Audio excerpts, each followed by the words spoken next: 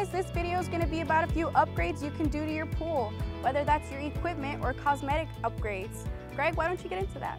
Well, I mean, you talked about equipment. There's so many different things that you can do with your equipment nowadays. If you have an old single speed that's taking up a lot of energy and probably pretty loud, you now can go to a variable speed pump, which is going to save you energy. They're a lot quieter, and you can actually control that RPM of the flow, and it's just a way better product that is out on the market nowadays. Another thing is automation, Greg. Yeah, automation. I love the automation. There's so many things that you can do with it. It's pretty much controlling your entire pool in the palm of your hand with just using your phone. You can even have remotes. You can use your iPad. A lot of different things that you can do with that automation to even be able to control things like your heater. I mean, I know you were talking about the different things that you like about a heater. Oh yeah, if I'm at dinner or something and I'm having a nice dinner and I want to come home and just get in the pool, but I want it to be warm, then maybe I need to turn on the heater through the automation system on my phone.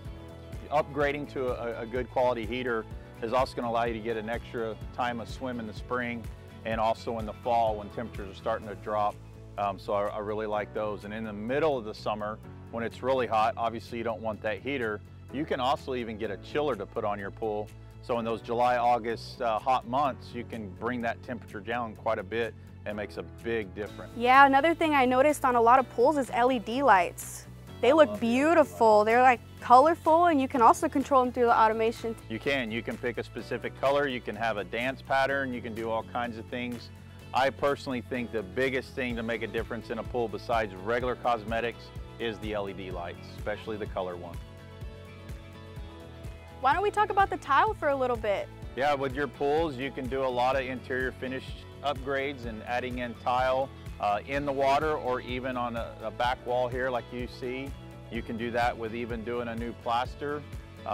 Your deck, you can upgrade the deck, put a texture to it, get a different color. You can even put pavers in there. Travertine's really popular right now, so it's really nice.